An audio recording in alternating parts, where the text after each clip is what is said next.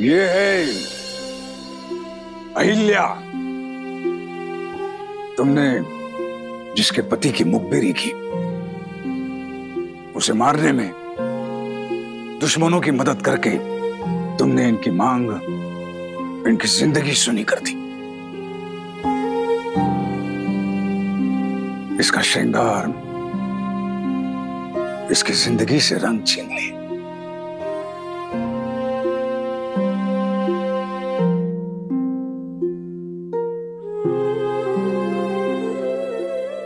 और यह है हमारी गौतमा रानी साहब, जिनके बेटे को मारकर तुमने इनकी गोद सुनी कर दी। और हमें देखो, हम वो हैं जिनके बेटे को मारकर तुमने हमारी जिंदगी सुनी कर दी।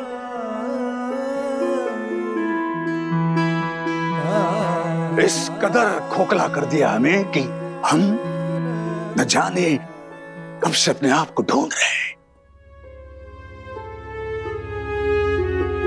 या कहें कि खंडराव को ढूंढ रहे हैं पर मिल नहीं रहा। केवल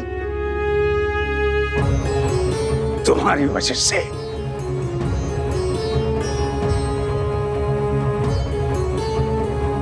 और यह है वो दरबार, यह है वो प्रजा जिससे उनका होने वाला राजा छीनकर तुमने इनके साथ अन्याय किया है।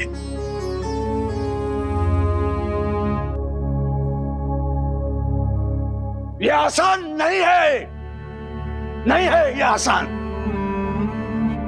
तुमने अपने करतूत से हम सभी को जीते जी तड़पने के लिए विवश किया। ऐसा विवश किया है कि यह विलाप कभी कम नहीं होगा।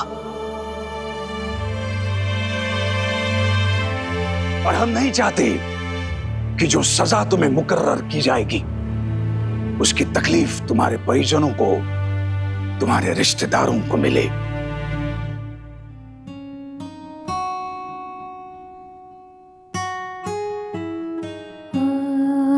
इसीलिए मृत्युदंड तुम्हारे लिए बहुत छोटी सजा होगी। एक पल में तुम्हारी जिंदगी खत्म हो जाए यह हमें मंजूर नहीं। हम चाहते हैं कि तुम जिंदा रहो, लेकिन एक ऐसे जख्म के साथ, एक ऐसे दर्द के साथ जो कभी खत्म ना हो, जो जीते जी तुम्हें 1000 मौतें दे, तुम्हें ऐसी सजा मिले जिसके बाद तुम्हारा मन तुम्हें कोसता रहे, इस बात के लिए तड़पता रहे कि क्यों किया तुमने ऐसा घिनौना कृत्य।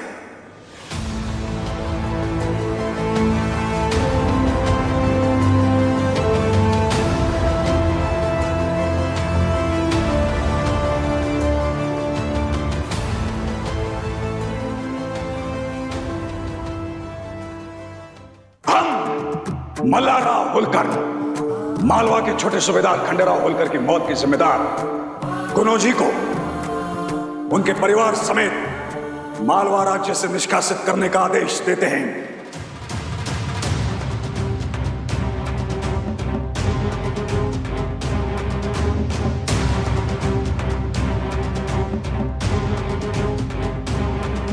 साथ ही ये आदेश देते हैं कि गुनोजी की सारी संपत्ति जब्त की जाए।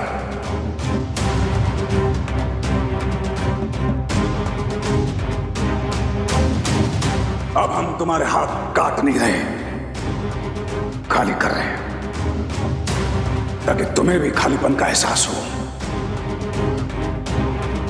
संघर्ष करोगे तुम अपनी जिंदगी गुजारने के लिए, तिल तिल कर मरोगे। अब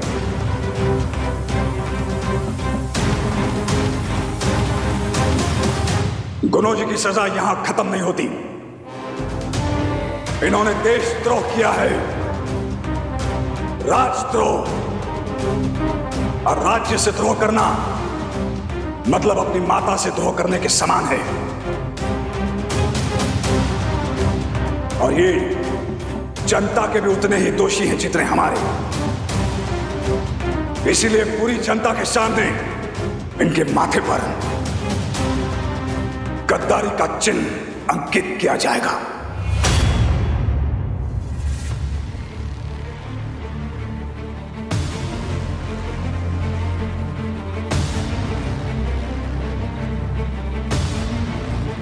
और उस निशान के साथ हर गांव से होते हुए इन्हें मालवा के राज्य से पार जाना होगा।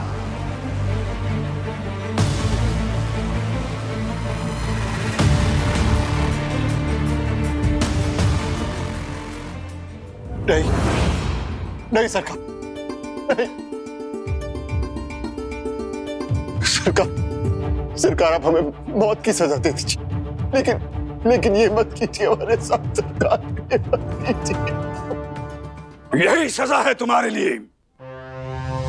दुनिया में कहीं भी जाओगे तो तुम्हारे माथे का निशान तुम्हारी गद्दारी की कहानी चीख चीख कर सुनाएगी सबको।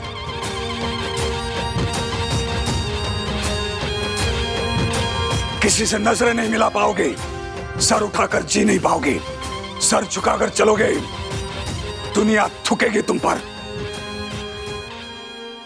तुम इसी के लायक हो, इसी के लायक। रोने और विलाप से कुछ नहीं होगा। हम भी रोए थे, खंडराव वापस नहीं लौटा पाए। तुम भी रो लो, खुद को वापस नहीं मिलोगे। जाओ, गद्दार हो तो गद्दार कहलाने में कैसी शर्म।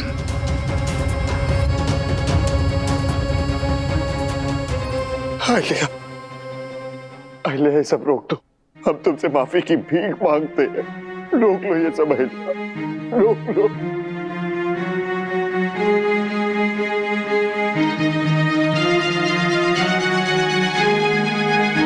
कोई तो माफ,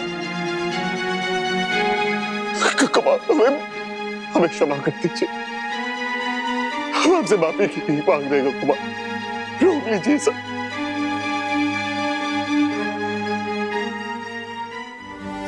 तो कुछ हमें माफ कर दीजिए।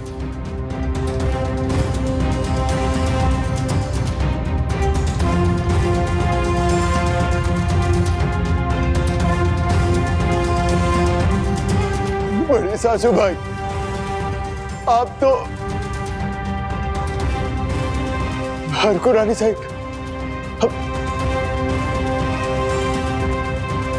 सासू भाई, सासू भाई ये सब रोक लीजिए, रोक लीजिए सासू भाई। कोई तो कुछ करे, कोई तो रोके ये सब, रोक लीजिए ये सब।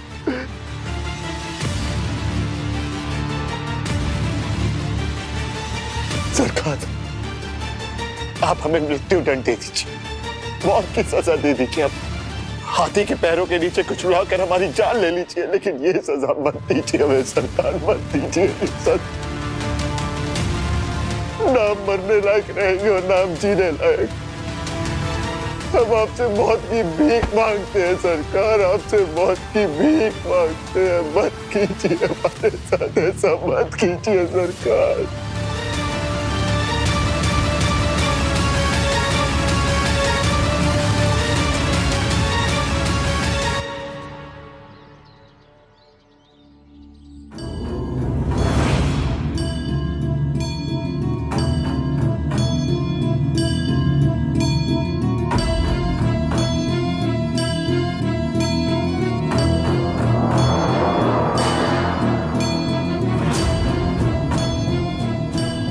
क्या बात है अहिल्या, क्या सोच रही हो तुम? यही सोच रही हूँ कि आज तक मैंने इसे कभी नहीं सोचा था, कभी ख्याल भी नहीं आया कि ऐसा कुछ हमारे किसी अपने के साथ करना पड़ेगा। अपना मानने की बात है छोटी आई, मानो तो रिश्ता है, नहीं तो होगा कोई, क्या फर्क पड़ता है। अब गुनोजी ने हम में से किसी को भी अपना नहीं माना, इसमें हम क्या कर सकते हैं। लेकिन जज्बातों से बड़ा होता है फर्ज। मैं समझती हूँ कि ये सब मेरे लिए जितना कठिन है उससे कई ज्यादा कठिन ये आई और बाबा साहब के लिए है। लेकिन वो दोनों भी तो ये सब सह रहे हैं।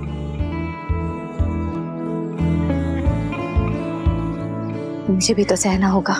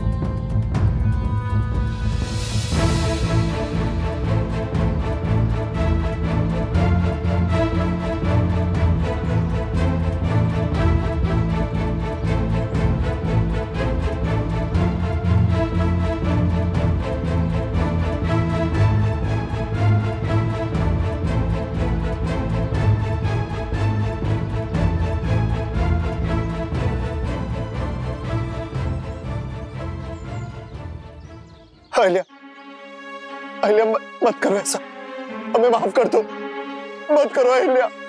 क्या हुआ? तकलीफ हो रही है? मुझे भी बहुत तकलीफ हो रही है।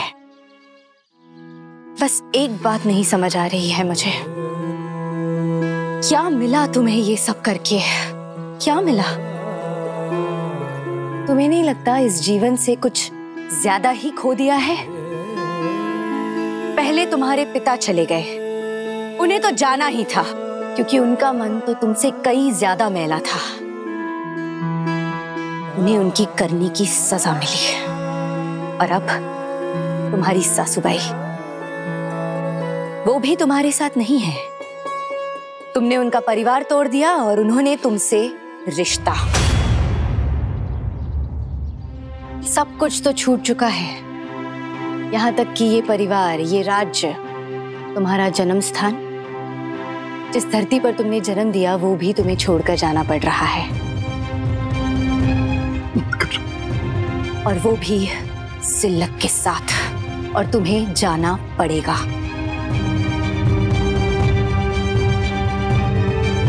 तुम्हें पता है, जानवर भी जब अपनी जगह बैठते हैं ना, तब सूंघ कर बैठते हैं, देखते हैं कि जगह साफ है कि नहीं। लेकिन तुम्हारा तो मन ही दूषित है, मैला है तुम्हारा मन, और इसीलिए तुमने अपने ही घर में इतनी गंदगी फैलाई। इसलिए तुम जाओ गुनोजी, तुम जाओ, तब तुम्हें एहसास होगा कि घर होने का मूल्य क्या होता है, और घर ना हो तो हमारा मूल्य क्या होता है। जाओ, अब तो ये दुनिया पूरी तरह से खुली हुई है तुम्हारे लिए, लेकिन इस गद्दारी के मोहर को अपने माथे पर लगा के जाना।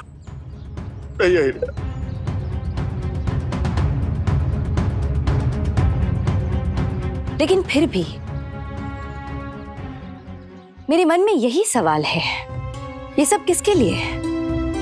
सिर्फ राजगद्दी हासिल करने के लिए? बस यही लालसा थी? तुम जानते भी नहीं कि तुमने जो खोया है वो कितना कीमती था। तुम्हें जरा सा भी अंदाजा नहीं है कि तुमने इस जीवन से कितना कुछ खो दिया है। और ये सब एक राजगद्दी के चक्कर में। राजगद्दी तो सिर्फ एक की होती है, लेकिन परिवार तो हर एक व्यक्ति के पास होता है, और जिसके पास नहीं होता वो भी परिवार बनाने की कोशिश में होता है। कोई अपना हो, ऐसे रिश्ते बनाने की कोशिश में होता है। लेकिन तुमने तो इस राजगद्दी के चक्कर में इतने सारे रिश्ते, ये परिवार और ये राज्य सब खो दिया तुमने। और फिर ये राजगद्दी भी तुम्हें नहीं मिली।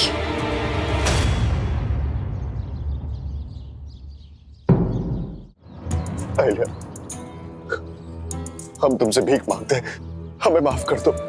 अहिल्या, हम तुमसे वादा करते हैं कि हम तुम्हें सुधर के दिखाएंगे, बस एक बार हमें माफ कर दो। तुम कभी भी सुधरने नहीं वाले। माफ कर दो। और अब बहुत देर हो चुकी है गुनोजी।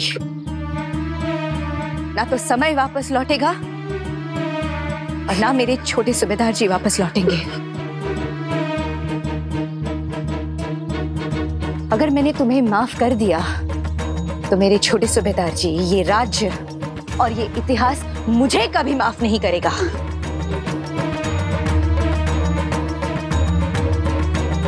हर एक व्यक्ति को पता होना चाहिए कि राजद्रोह की सजा क्या होती है।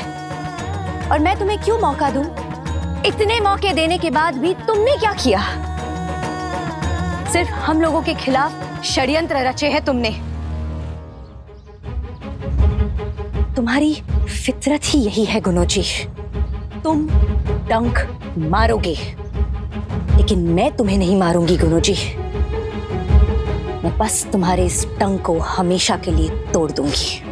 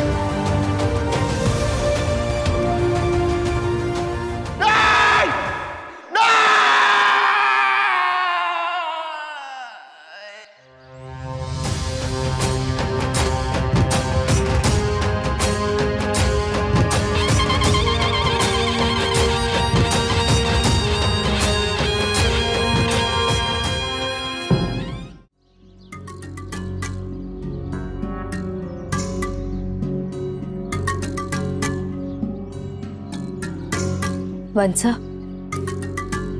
अगर आपकी नजरों में मैं गलत हूं और अगर हो सके तो मुझे माफ कर दीजिए।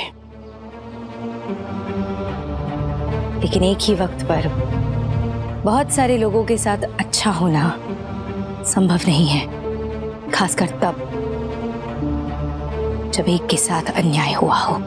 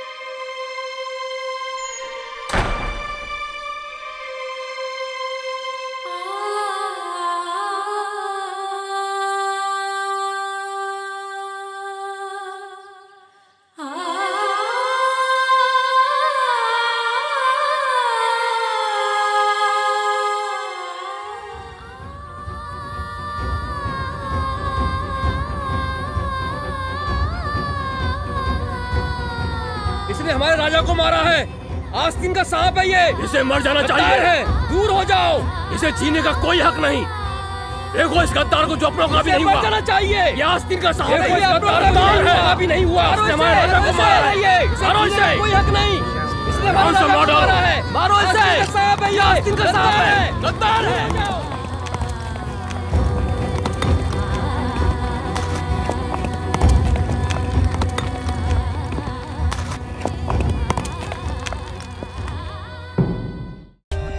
For more updates, subscribe to our channel, click the show links and enjoy watching the videos.